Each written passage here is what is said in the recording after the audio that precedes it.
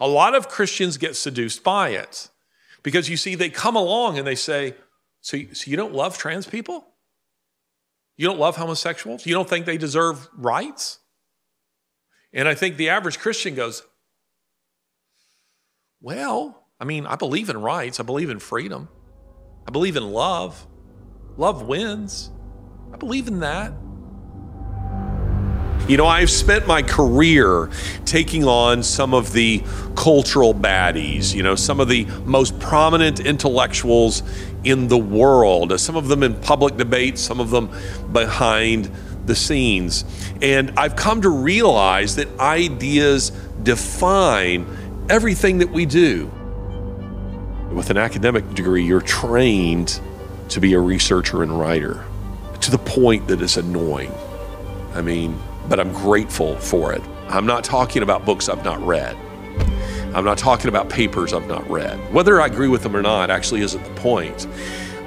There are quite a few books that I would read that I would say are actually evil books. Donald Trump, when he was in a divorce with his first wife, she said he has a copy of Mein Kampf next to his bed. I wish more people did. If the German people had bothered to read that book rather than just have it on their shelf, we might have avoided the Holocaust. If more people read the Quran, they'd be wiser to what Islam actually is, what they actually believe. If people bothered to read, as I have, the writings of Klaus Schwab and the various contributors to the World Economic Forum and the ideas that are driving the globalists, I read them because I want to understand their mentality. I cut out the middleman. I go straight to the ideology. Everything in your life is being defined by either your ideas or the ideas of the people around you. And each episode, we're going to be digging into a different idea that appears in the culture. This is Ideas Have Consequences with me, Larry Alex Taunton. Okay, so I am here at Target in Tampa, Florida. Just walked in the door. You've heard that there's a backlash and that Target's made some real changes to their very aggressive pride display this year, and you have been lied to, actually, because right here at the very front of the building, there you go. There's your little toddler mannequin, and it gets better. Check this out. So they've also have plenty of toddler gear, plenty of onesies for literally 12 months. That's what that is. And then they have this designer. See that? This is designed by the now infamous Satanic Company. The guy that says, we're hanging with Satan because Satan respects pronouns. This is his brand. Look it up. Right here at the front of the store, along with the child mannequin. Don't believe the lies. Target has gotten rid of nothing. And if anything, it's worse than I could have possibly imagined. I mean, people want to understand what's going on with, say, Target. You know, you see Benny Johnson, you know, wandering around in Target looking at the, what's it called, the tuck, you know, the tuck swimsuit. People are trying to understand what's going on when corporations are alienating their, customer base.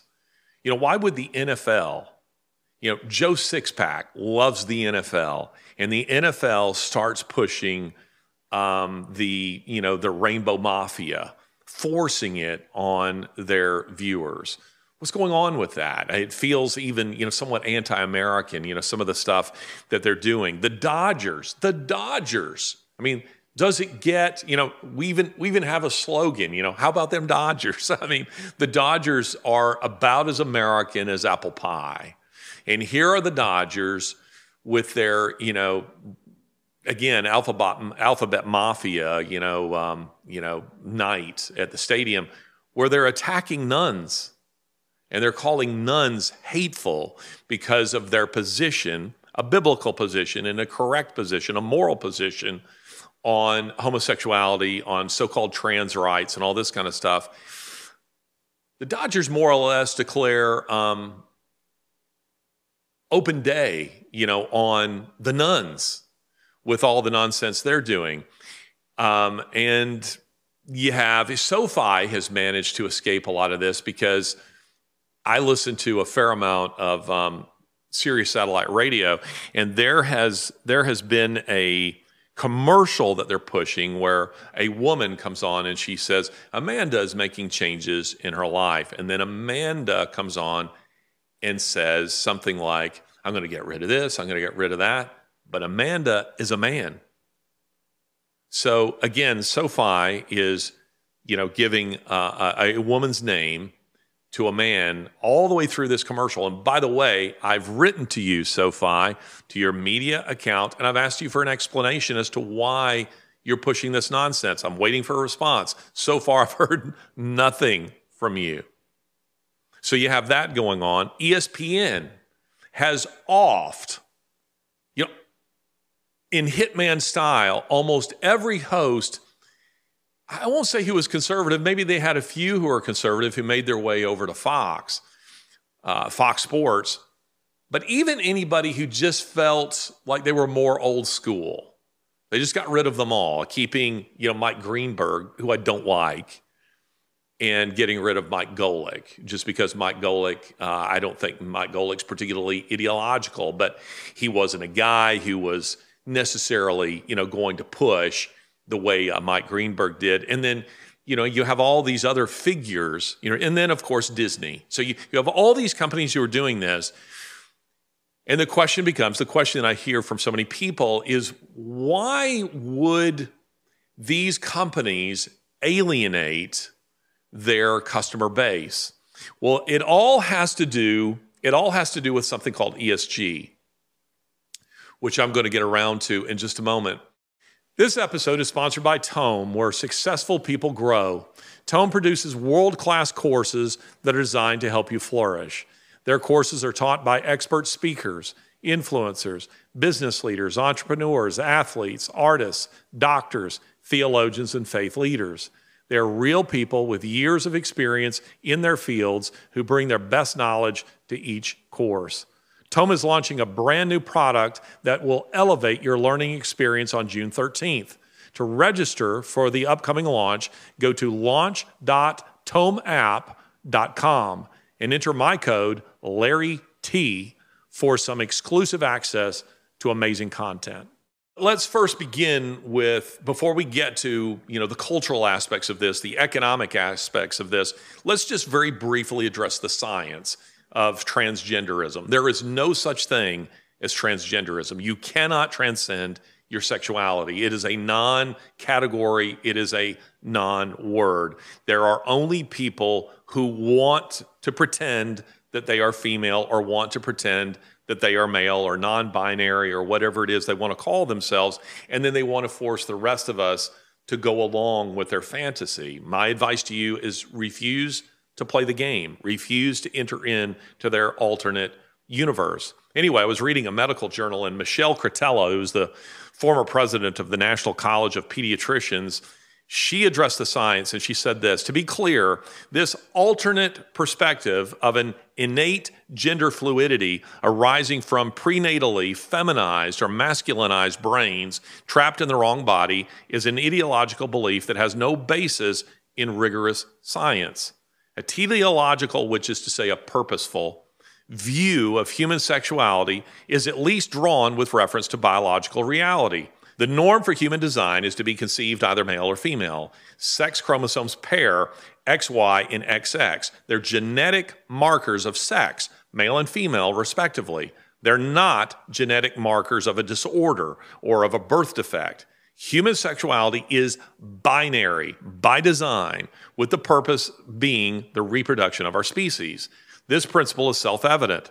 Barring one of the rare disorders of sex development, no infant is assigned a sex at birth. Rather, birth sex declares itself automatically in utero and is only acknowledged at birth. Now that really nails it. We are not assigning sex at birth. No one assigns sex at birth. It happens automatically in utero, and we're merely acknowledging the reality of that. I remember when my oldest son Michael was born, the doctor lifting him and holding him for me and saying, this one has outdoor plumbing. Lori and I didn't, we didn't know. We didn't know what his sex was going to be. He didn't say, well, we don't know what this one is yet. This is yet to be assigned. It's yet to be determined. No, it's clear right there. And so the question becomes, why? There are two questions here. The first, why are companies, Bud Light, I failed to mention Bud Light, why are companies deliberately forcing on their customers something they know they're not going to like?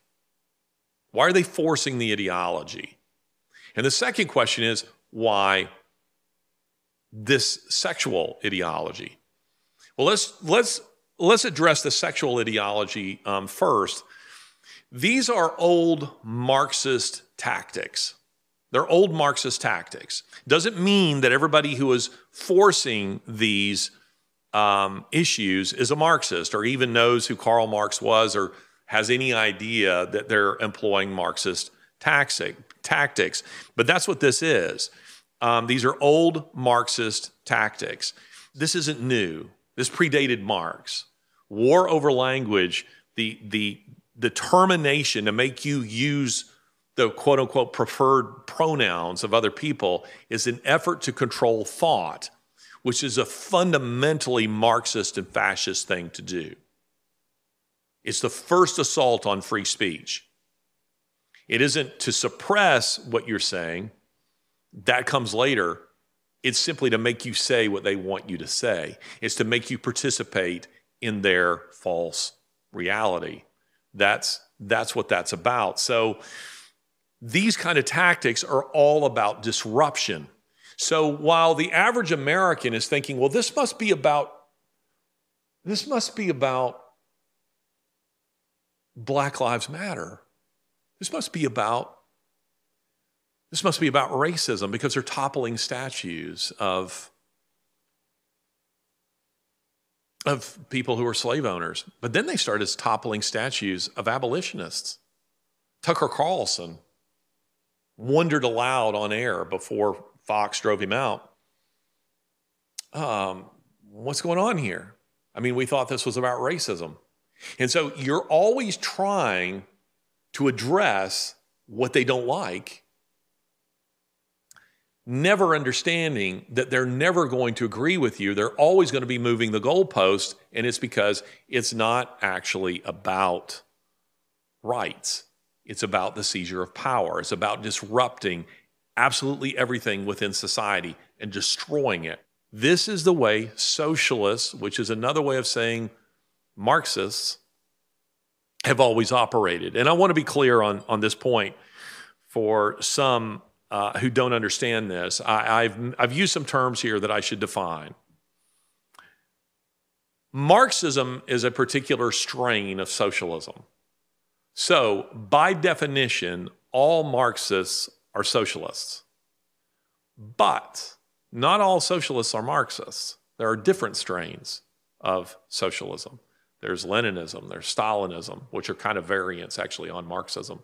There's Titoism, it kind of goes on and on and on. It is an ideology of the left, but its evil twin is fascism. And fascism is actually very important to our discussion because it's what we're seeing right now when we're talking about Target and this sort of thing, as you'll see in just a moment. Fascism is also an ideology of the left. Now, I know that many of you were taught, I was taught, that fascism is an ideology of the right. It isn't. It isn't. It cannot be. And it's because capitalists believe in free markets. Capitalists believe in minimum regulation on the economy.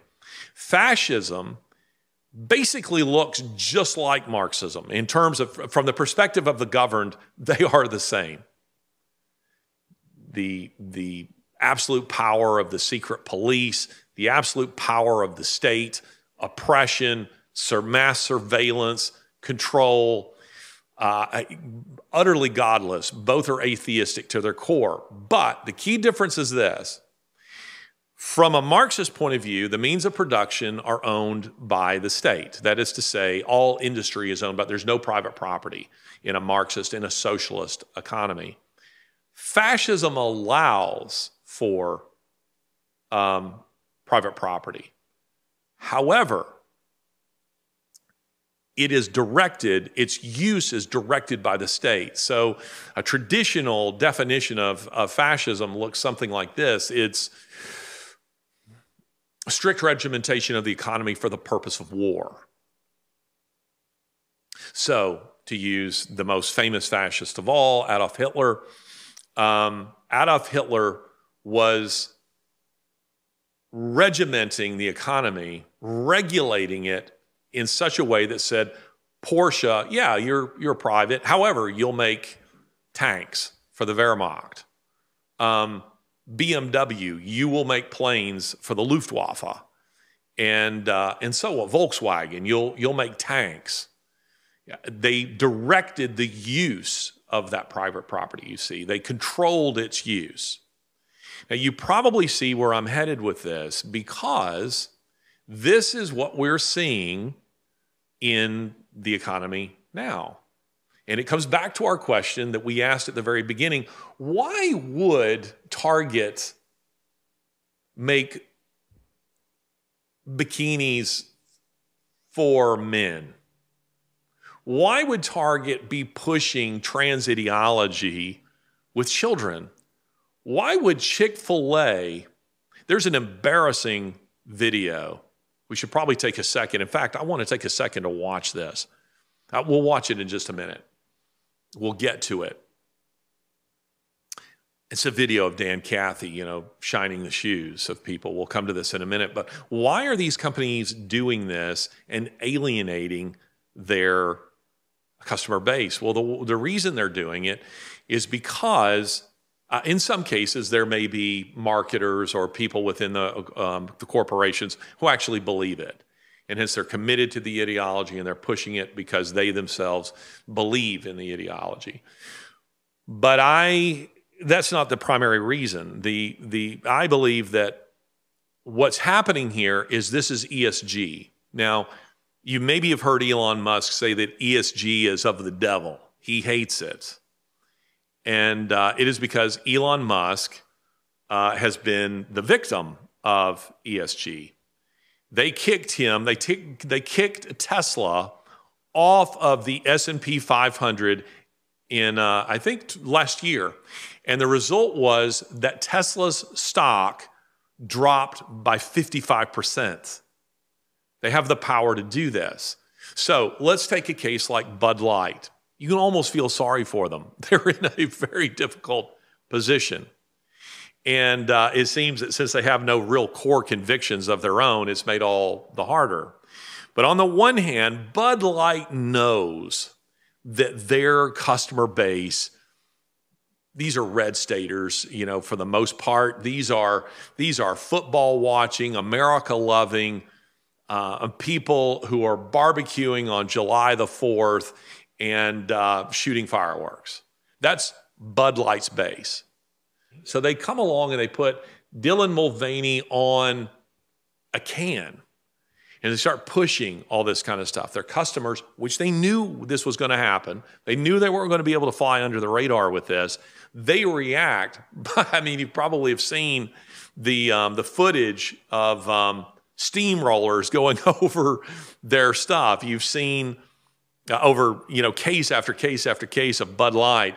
You've seen the pictures of grocery stores where the Miller Lite is gone and Coors is gone, but Bud Light is still sitting there. So as of yesterday, $27 billion they've lost.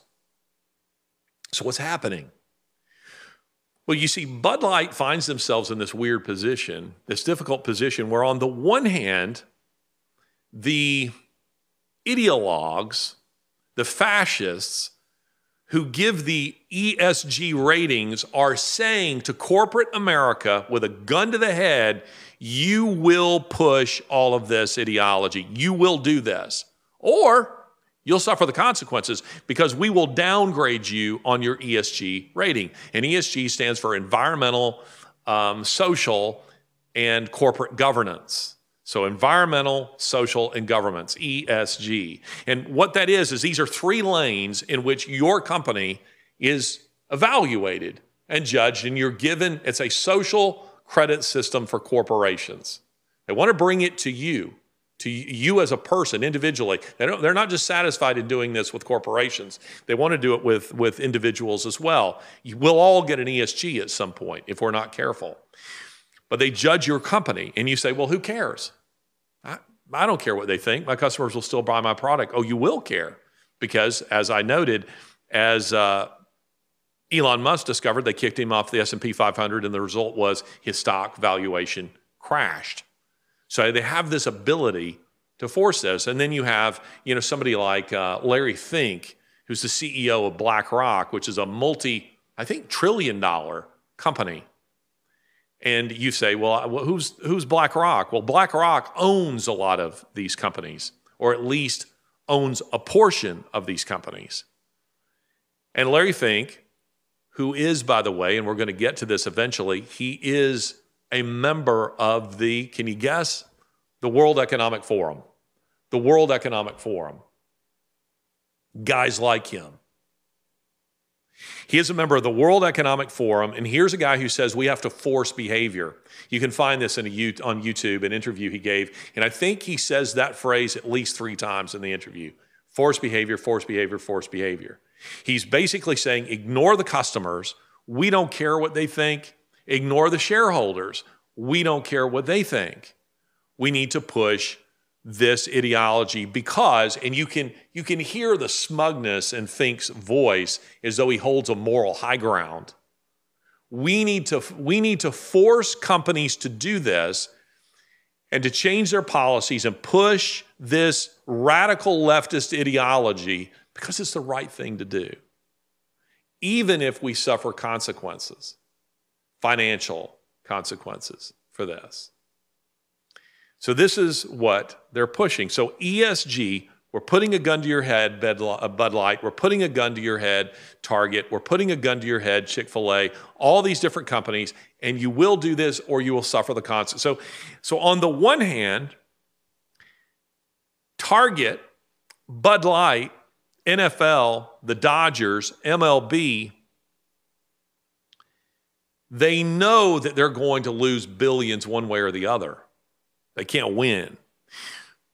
Alienate the customers or pander to the ESG crowd, which is to say to pander to the left. And they've almost all chosen to pander to the left. Chick-fil-A is actually a unique instance in all of this. Years ago, I was speaking at a youth retreat in the mountains of Tennessee, and I get a call from CNN saying, can you come on TV today to do an interview with us and to defend Chick-fil-A?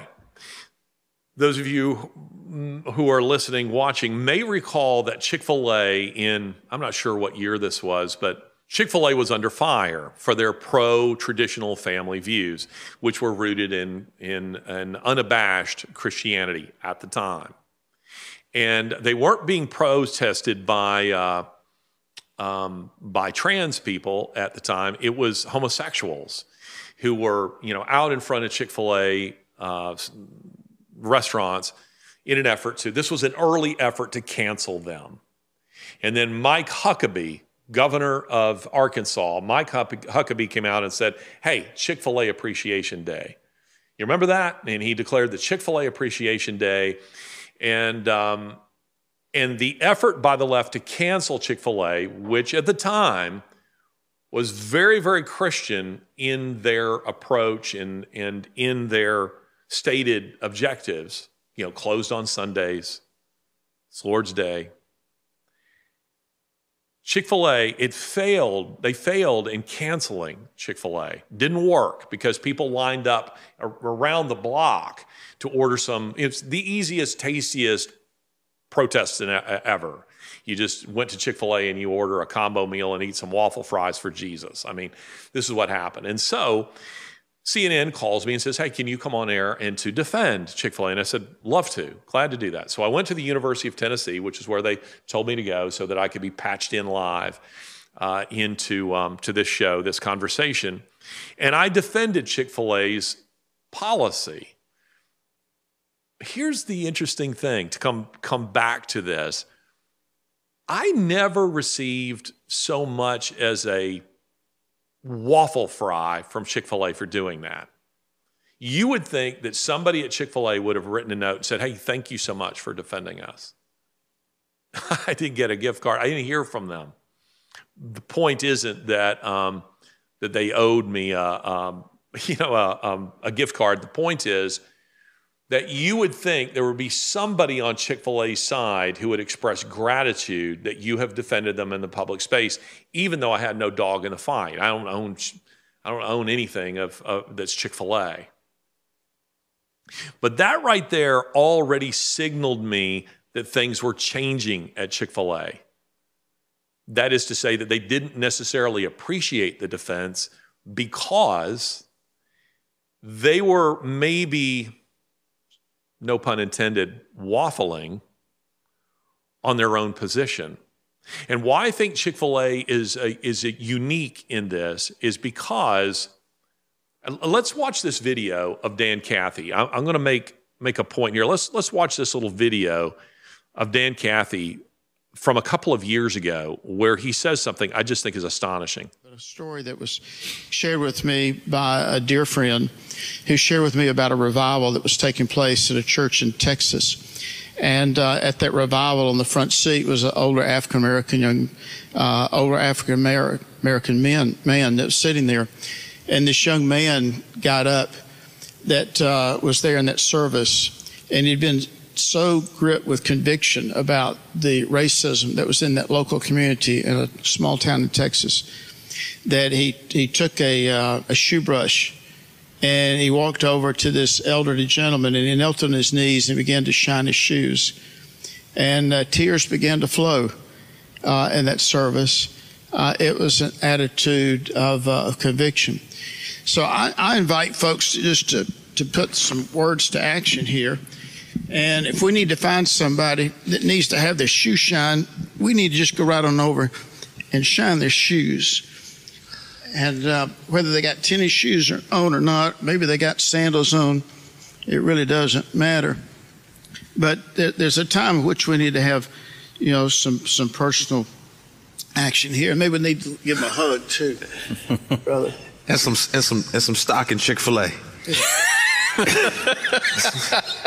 But I bought about 1,500 of these, and I gave to all our Chick-fil-A operators and staff a number of years ago. And so any expressions of a contrite heart, of a sense of humility, a sense of shame, a sense of embarrassment, beget with an apologetic heart, I think that's... Okay. So here is Dan Cathy. Here is Dan Cathy. It's cringy watching this video. Now, whatever Dan Cathy's intentions, I have no reason to believe he isn't sincere here. We see him going over to this man who looks uncomfortable. This black man is watching Dan Cathy, brush his sneakers. And I thought his comment was pretty funny. Instead of that, how about some stock in Chick-fil-A?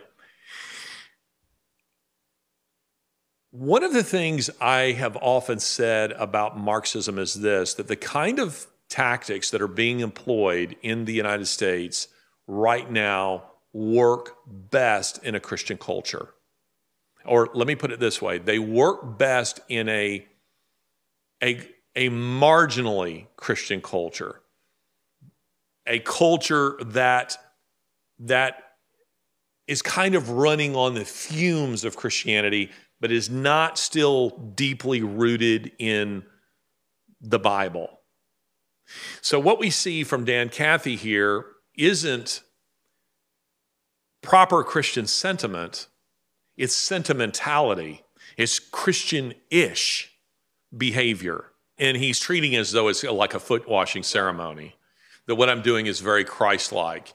And then what did he say? He bought like 1,500 of these brushes and sent them out to all of their restaurant owners. If I get that brush, I might use it for my own shoes. I might use it to brush the dog, but I'm not going to go around to it. What did he say? He said that it needs to be with humility, shame, embarrassment, humility, shame, embarrassment, and apologetic heart, which is the wrong word, but anyway, humility, shame, and embarrassment. I don't feel any of those things as regards whatever social ill he thinks he is addressing and in some way correcting by this obsequious behavior. It's cringy and it's annoying because no one in that room was a victim of slavery. Dan Cathy, presumably, is not responsible for anyone's enslavement. I'm not. I think of my wife. She's white. Her family came to this country in the 1930s. I have a thing to do with that. And they were trying to escape the evils of Adolf Hitler. I mean, you know, they're escaping social ills there. We can just keep going back in everyone's family and find social ills or people who were responsible for social ills against other people. Our adopted daughter, Sasha, she's white. She came to this country in 2009, and she came here as a result of massive abuse and corruption in the Ukraine. She has nothing to do with any of that. So what we're seeing with Chick-fil-A is very different from what we're seeing, say, with Target. At least I think it is. It's very different from what we're seeing with Target or with the Dodgers, or which may be because they really believe in the ideology, or maybe because they're getting pressure, ESG type of pressure. Chick-fil-A has been co-opted into the trans movements because Marxism has the ability, Marxist tactics, it is one of the most chameleon-like ideologies. It is constantly changing it. So it's a shapeshifter. And you know, what's that game? What's that game kids play? The shapeshifters? Fortnite. Is it Fortnite that does that? Anyway, it is a shape-shifting ideology. And it has the ability to, as I say, sock puppet almost anything. And it's why I highly recommend reading this book by Fyodor Dostoevsky, Demons, sometimes translated as The Possessed. There's a bit of a translation argument about the Russian and its meaning, or Dostoevsky's meaning, because Dostoevsky was writing about socialism. He was writing about, it wasn't yet so much Marxism, but he was writing about the evil of socialism and the people who are pushing it. And he says they're demons. So the question, you know, in the translation is, you know, the one translation says the possessed, meaning that the socialists themselves are possessed by demons. And Dostoevsky, some say, no, that's not what he meant. He meant that they are the possessing agent. You know, you hear a lot of people say that what we're seeing is demonic. It is demonic. This ideology is demonic. It is fundamentally godless. But you see, because it plays on what feels like moral sentiments, a lot of Christians get seduced by it. Because you see, they come along and they say, so you don't love trans people? You don't love homosexuals? You don't think they deserve rights? And I think the average Christian goes, well, I mean, I believe in rights. I believe in freedom. I believe in love. Love wins. I believe in that. Any Christian, truly Christian sentiment can be hijacked and made evil. There is a place for hate. The Lord tells us to hate sin. There's a place for it. There is a place for anger. This has been forgotten Scripture says, be angry and do not sin, meaning there are some things, if you aren't outraged by the transing, by the sexual mutilation of adolescents, there's something wrong with you. If you are not angered by the annihilation of the unborn, there's something wrong with you. If you are not angered by the destruction of the rule of law, there's something wrong with you. These things should anger you. A lot of Christians have been taught there's no place for anger. There's no place for violence. There is a place for violence. Let me repeat that. There is a place for violence within the Christian faith. Just this month, we are celebrating the 79th anniversary of the Normandy invasion, D-Day, Operation Overlord, where American, British, Canadian, Polish, French soldiers landed on those beaches and ultimately liberated Europe. That wasn't going to happen singing Kumbaya. It required violence in order to achieve it. A quotation that is often attributed to George Orwell, wrongly, he didn't say it, but I'm sure he wished that he did. It's a brilliant quotation, which is this: men and women sleep peaceably in their bed at night because rough men stand ready to do violence on their behalf. That's how the sausage is made, ladies and gentlemen. You have freedom because the currency of freedom is blood. I love the way Pericles put it, the Athenian statesman, and the funeral oration in 431 BC. He said, happiness depends on freedom, and freedom depends on courage. So any Christian sentiment can be hijacked and perverted. Hate can be perverted. Love can be perverted. There's a proper place for it, but see, a lot of Christians today believe love has no boundaries. There are some things you shouldn't love. Some people you should not love. Some things you should not love. Your love can become misplaced. Homosexual love is wrong. It's sin. It's evil. Loving transing children, that's evil. So what has happened, I think, with what you're seeing with somebody like Dan Cathy, and I don't mind picking on Dan Cathy because this is just disgusting. Dan, what are you thinking? What are you thinking? Shining the shoes of people? You want all your operators to go out and shine the shoes of black people? How absolutely condescending is that? That actually feels kind of racist to me.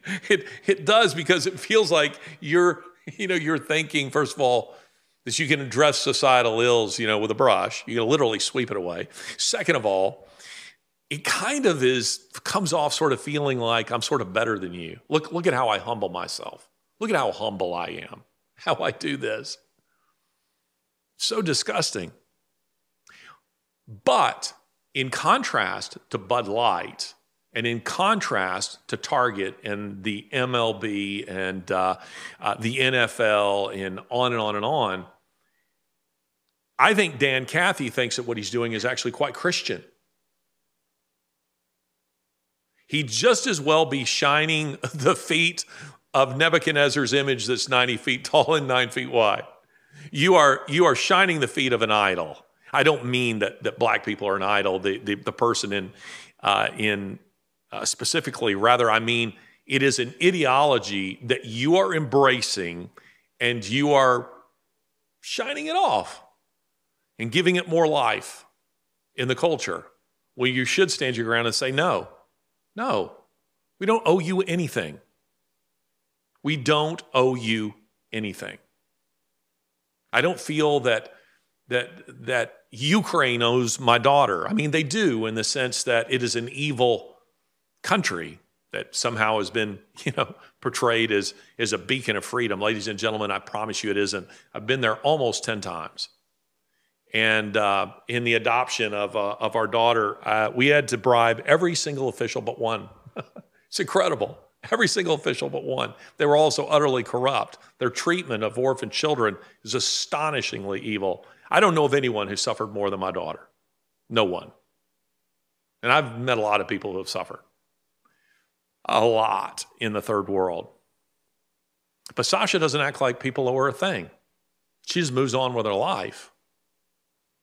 My wife's grandparents, who came to this country from Germany, they got on with life. They got on with farming. They got on with families. They got on with faith. They haven't lived lives of resentment that the world owed them.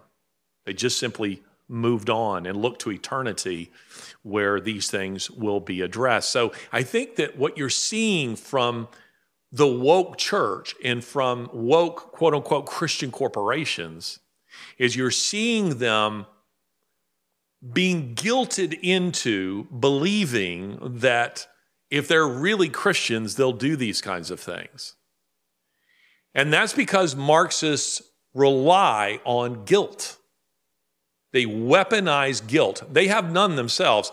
What's funny is that Dan Cathy says, again, remind me, it's shame, it's embarrassment, and humility. Marxists have none of these things, but they will absolutely leverage them against you. They will leverage all of that against you, not for the sake of, they don't want you to shine their shoes. They want power. That's what they want. They want power. It's about the destruction. I love the way Alexander Solzhenitsyn put it.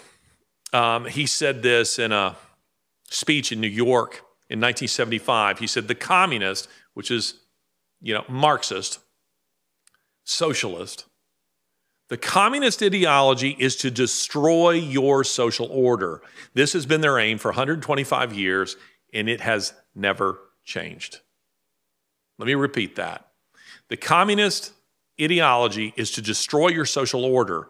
This has been their aim for 125 years, and it has never changed. I was talking about those wrenches. It's about disrupting your social order and throwing wrenches into the smooth-running American machine. And that's socially, economically, politically, destroying them all as much as possible in order to replace it with something else. And by the way, what they'll replace it with will not be with trans types. Those will be the first people lined up against the wall. They're happy to use them. They realized Antonio Gramsci, who's an Italian Marxist of the 1930s, who's imprisoned by Mussolini, which kind of makes him a hero in the minds of some people. But he's no better than Mussolini. He was a Marxist. He was a communist, hardcore. And Antonio Gramsci wrote these little secret notebooks in which he said that the Marxist tactic of overthrowing a culture through what I'll call, I think he called it a war of, I forget the way he put it, but anyway, a frontal assault, which is to say with pitchforks and guns to overthrow a society that way, he says, isn't going to work in the West. And he says the reason it won't work is because the working class does not seethe with resentment the way they did in Russia, the way they did in much of Africa and South America and Asia. They didn't seethe with resentment towards the government, and that's because people could move up. You work hard in America, and you could move up the social ladder. Your children could go to college. Successive generations of my own family have done a little bit better than the ones before them. My great-grandparents were sharecroppers. I've seen pictures of them. My great-grandfather is standing practically barefoot with a rope as a belt. And this is in the 1930s, during the Great Depression, where it's clear they had almost nothing. I've seen the house. The house is nothing like the houses that I've lived in or raised in. Even the ones that I've considered not to be particularly nice were all way better than this kind of, one, maybe two bedroom, house. Is tiny with no aesthetic value at all. They're sharecroppers, which is a kind of slavery. They're like serfs, like peasants, essentially. My father went just a little bit better. Joined the army. 3 square meals a day. He could move up. Provided for his family. I'm the first to go to college that I know of in my family tree on his side. My own children will excel are excelling what I myself was able to achieve, meaning the baton was handed off and each successive generation went just a little further. That was America. That's historically been America. Same's true for my wife's family. Gramsci said, it's for that reason that we can't destroy the society with a frontal assault. We have to instead destroy it by turning people against each other, breaking society down, what's called intersectionality. An element of intersectionality is critical race theory. We turn people against each other. We turn white people against black people, men against women, wives against their husbands, children against their parents. Are you seeing this? Where there's a lot of discussion about parental rights in school? It's because the goal is to weaponize your children against you. This is all part of the Marxist tactic that is ultimately about power. It is about power. So ESG is just another element of this. And ESG is actually fascist because it's the weaponizing of the economy against a domestic population. That's how we're seeing that work. You don't like what Bud Light's doing. They don't care. You're a stockholder with Target. They don't care. And it's because this is part of something that they call stakeholder capitalism. Have you heard that term, stakeholder capitalism? Klaus Schwab, who is the founder and the sole chairman of the World Economic Forum, you know, the German who says, "We will build the future." He sounds like a Bond villain. He looks like a Bond villain. You just need him petting a cat. You just picture him sitting there petting a cat. He's been using that phrase for decades. And the way stakeholder capitalism works is this. And by the way, a word you should pay very close attention to that is used in the culture, which is your enemy. When you hear this word being used, you need to know that it is your enemy. So nothing good is coming out of this for you. It is the word sustainability. Whenever you hear the word sustainability, there's an interesting little film that we've enjoyed. Didn't do well at the box office, but it's Cameron Diaz and what's his name? Tom Cruise. Yeah, Cameron Diaz and Tom Cruise, and it's called Night and Day. Night and Day. And he tells Cameron Diaz, what's this kind of a spy spoof, comedy, adventure, kind of fun. But he tells Cameron Diaz, he says, look, when the FBI arrests you, you need to run if you ever hear them use the phrase, safe, the situation is controlled. We're going to take you to a safe place. Well, it's funny that it's the FBI because the FBI has been weaponized against the American people. FBI used to be, those were the white knights of American law enforcement. For decades, that was their reputation.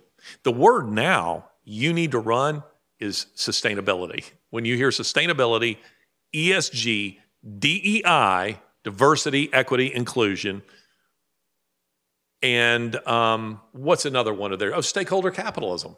When you hear that, you need to know that nothing good is coming after that, because the way stakeholder capitalism works is this. Traditional capitalism, Ludwig von Mises, the economist, he made the observation, 100% correct, Milton Friedman would agree with this, that capitalism by definition is driven by the customers and shareholders. That it is the responsibility of companies to please their shareholders, and the way you do that is by servicing your customers, providing them what they want. And part of the confusion that people are seeing in all this is they're going, why is Target doing what they're doing? Why is Chick-fil-A doing what they're doing? Why are the Dodgers doing? They're alienating their customer base because stakeholder capitalism works differently than that. It's not real capitalism. It actually is a kind of fascism. It's what I'll call economic fascism.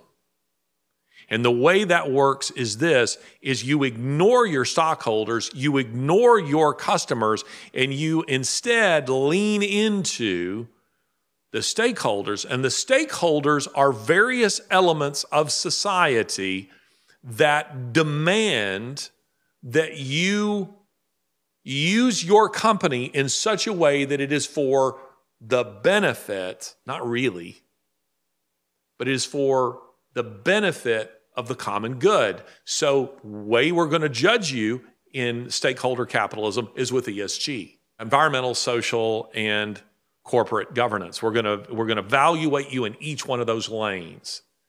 And if you start tilting towards pleasing your customer base, we're going to hammer you. In fact, I've been wondering this past week, Jamel Hill, who is full of hate. I liked Jamel Hill when she was at ESPN. I used to see her on a show I liked at the time called Mike and Mike, and she seemed like a pleasant woman. She had good insights and so forth.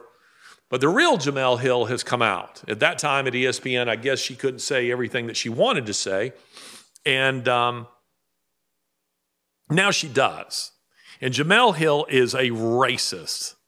She is basically the black equivalent of the KKK. It's what she is. She is full of hate.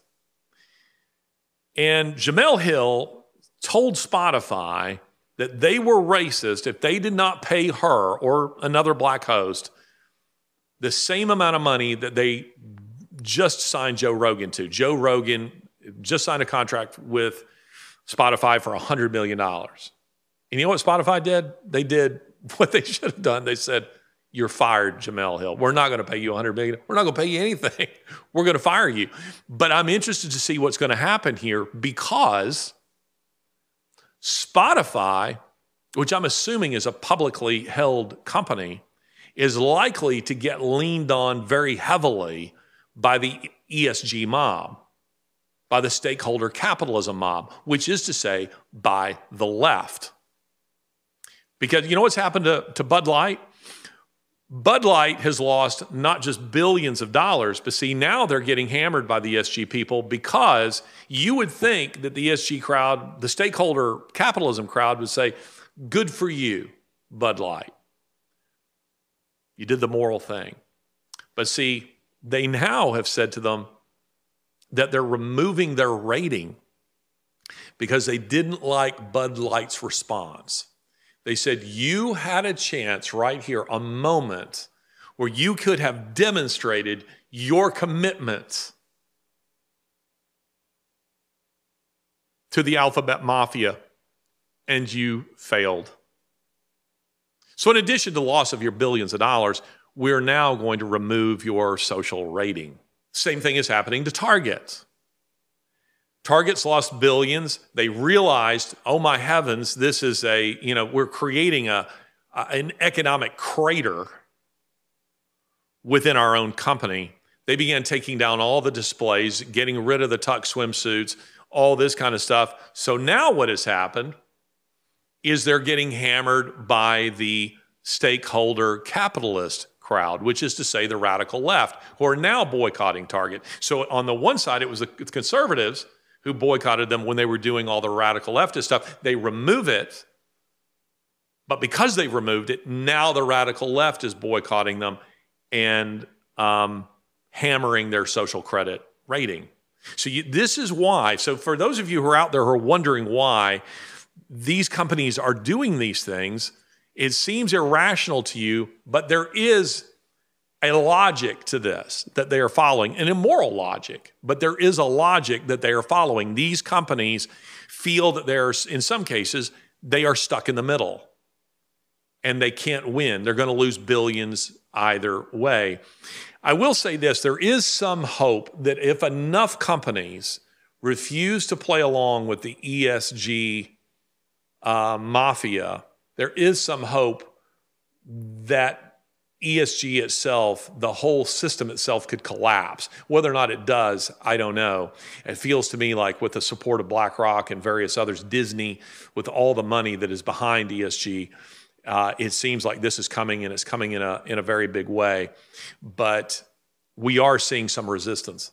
I'll give you a little behind the scenes, discussion I had with Dinesh D'Souza. Dinesh is a good friend of mine. I've known him for many years, and this whole ESG thing is quite disturbing. And the question becomes, what can I do when you see these kinds of ideologies being forced on you by major corporations that you otherwise have, happily patronized? What can be done? Well, I started reflecting on what a group of just a few thousand Reddit users did to Wall Street, the major banks at Wall Street. They resented the fact that they were, they basically, these Wall Street banks were fixing the rules in their favor, and they shorted GameStop's stock. And what these Reddit users did, not very many of them, they drove up the value on GameStop hugely. And the result was that many of these Wall Street banks lost billions. They lost billions as a result of just a small organized effort by a bunch of well-organized Reddit users. So anyway, I call up Dinesh and I say, would it be possible to punish some of these companies that are forcing this kind of ideology with a GameStop-like effort? I mean, because I know many of you are asking, what can you do? And we started discussing this and whatever the possibilities are. And one of the major concerns we both had was, how do you organize people? How do you organize conservatives? I think we're seeing a situation in the United States where it's the tail wagging the dog. The majority of people in this country don't believe in trans ideology. They don't buy into that nonsense. I don't believe that. The problem is the left is highly, highly organized in what they're doing here, and they are taking your money that you invest in these companies like Google, like Disney, like Coca-Cola, which are all radically leftist now. And Google has been from its beginning, but Coca-Cola and Disney certainly were not. And Target and Bud Light and BlackRock and on and on and on. They're using that money against you to force their ideology on you. How do we organize conservatives? And we both kind of came to the conclusion, it's like trying to herd cats. I mean, you can see on Twitter, for instance, and Twitter is, what it is, but you will see people arguing over, fine points of theology. And you're thinking, hey guys, there's a bigger fight that's going on over here. While you're arguing, among, which brand of Calvinism you choose to buy into, or you're arguing over, baptism or sprinkling, or this kind of thing. There's something bigger that's going on. And my point isn't that those issues don't matter. I believe theology matters. The fine points lead to the bigger points. But we have to be paying attention to what's happening in the broader culture. And we have to organize ourselves to push back. What is encouraging to me about what is happening right now is that I don't think the BlackRocks of the world believed that conservatives were going to push back on them to this degree. I think Bud Light thought they would lose some money. But I think that they chose, again, in a forced choice situation, we either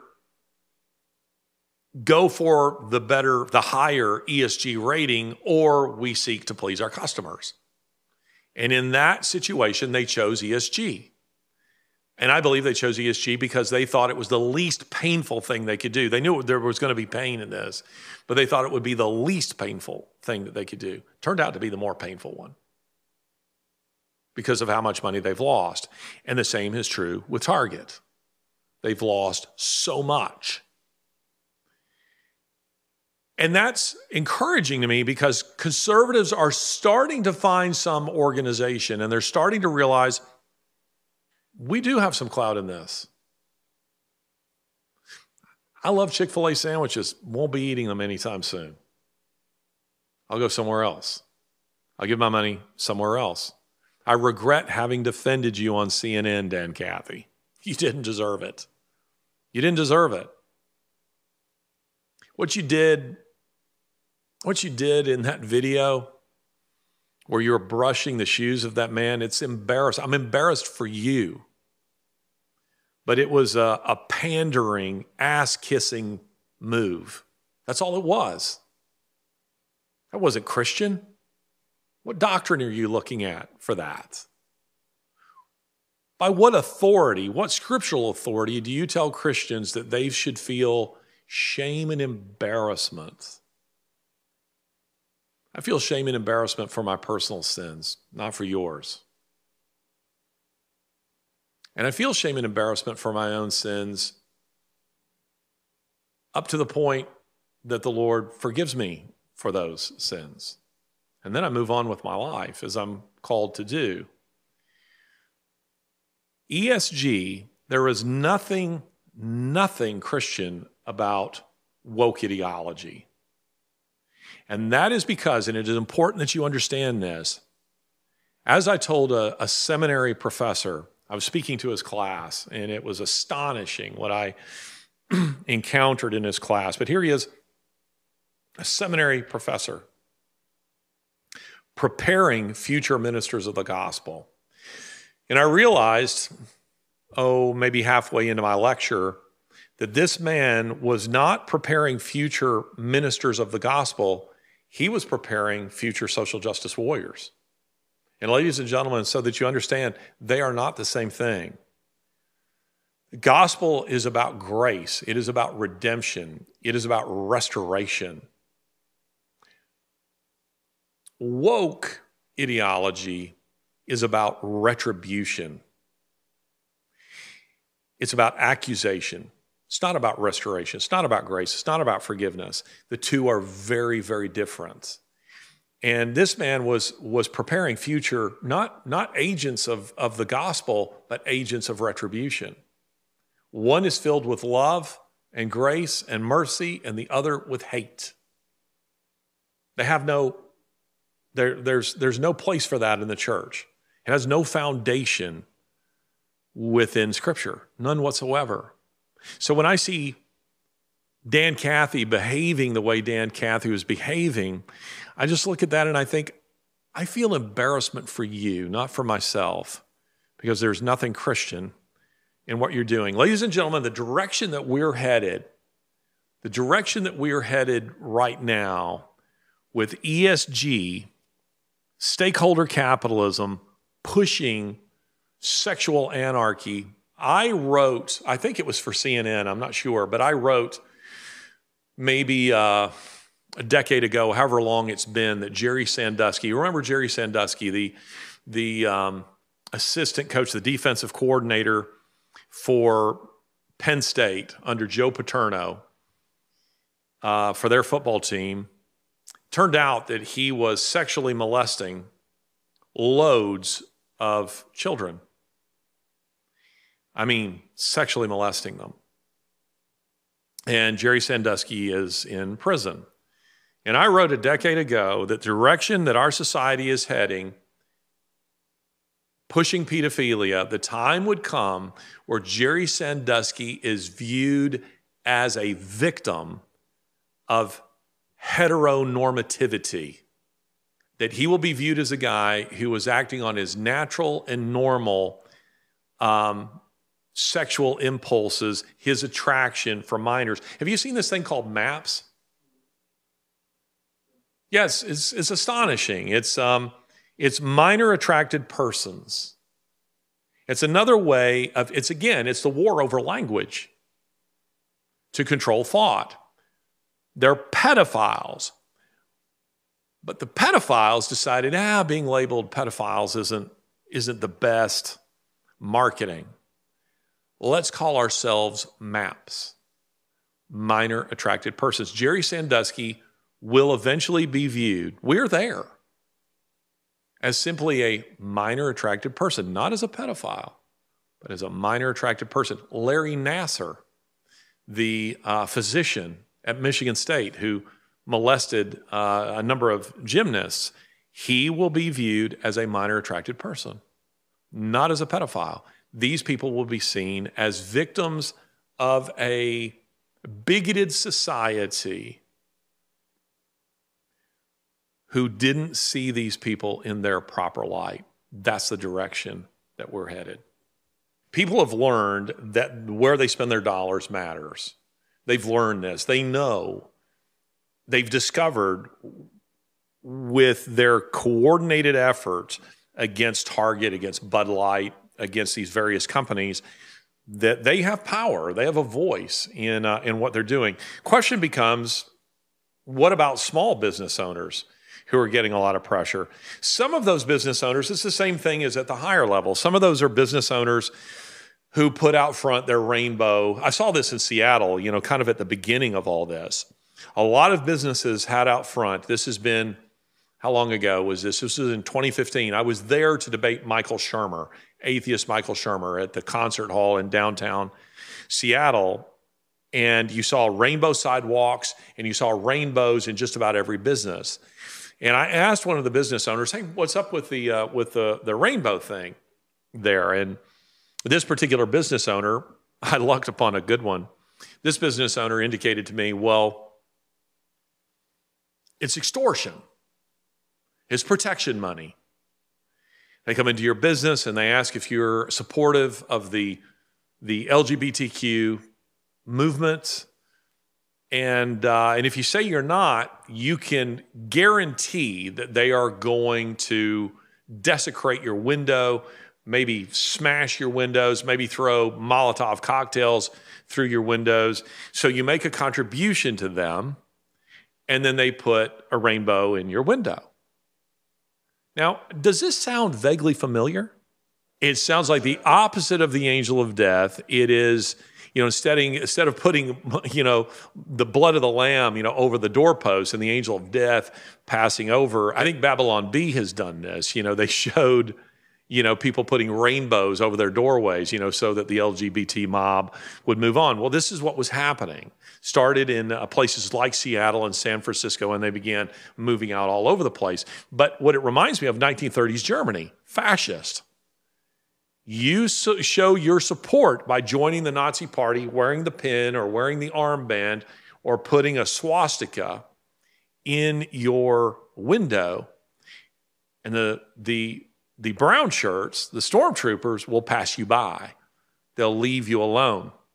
If you're not one of them, they might call you a Jew lover and this guy put a Star of David and then smash your windows. So this is something that we've been seeing for quite a while.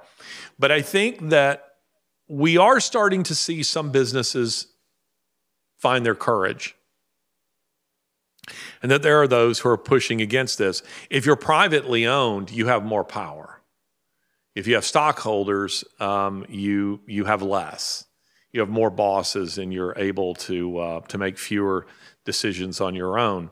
Elon Musk is somebody to watch carefully in all this, because Musk, of course, owns several publicly owned companies. He's CEO. He runs several of these kinds of companies, and the guy is going to get pressure in all directions, and yet he's also indicated that he is, we saw recently how he made "What is a Woman" a pinned tweet. And the result was that "What is a Woman" ended up getting, 150, 200 million views. People were watching that after the debacle at Twitter, where Twitter was suppressing it. And this is something worth commenting on right now. I've run a very small business, so I don't pretend to have Elon Musk's experience or his knowledge. But I know this much. If the people within your company, within your organization, are opposed to your mission statements, they can sink you. And what happened with "What is a Woman" that wouldn't have happened in almost any other case. Let's just say that we were putting out this podcast and somebody at Twitter was suppressing it. Would I have been able to get the attention of Elon Musk to address the issue? Almost certainly not. As it is, somebody at Twitter or some buddies at Twitter were suppressing that film, which was being released in its entirety on Twitter. They informed Daily Wire, Jeremy Boring, the CEO of Daily Wire, that they were not allow them to promote it and that they were going to flag it as dangerous content, as hateful content. Jeremy Boring then put out a tweet thread in which he complained that Musk and Twitter, but he tagged Musk, that Musk and Twitter were suppressing their film. That got enough retweets that it eventually reached the level of Musk, who saw it and said, this won't be allowed to stand, we will deal with this. And then you had some high-level execs at Twitter resign, or they were fired, or something. The point is, they're no longer there. But what about for the rest of us? You're not going to get the notice of Elon Musk. Can Elon Musk address every one of these kind of concerns? He can't. He has to have people within his organization who share his ideological commitments. And what this demonstrated is he doesn't. He may have some in Twitter who do, but his other companies are not ideologically driven. Twitter is.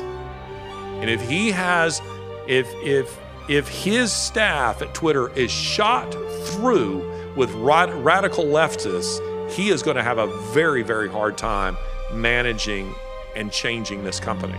I believe he can do it. Musk has a lot of experience with this and he's been highly successful, but this has revealed there's still a major problem at Twitter.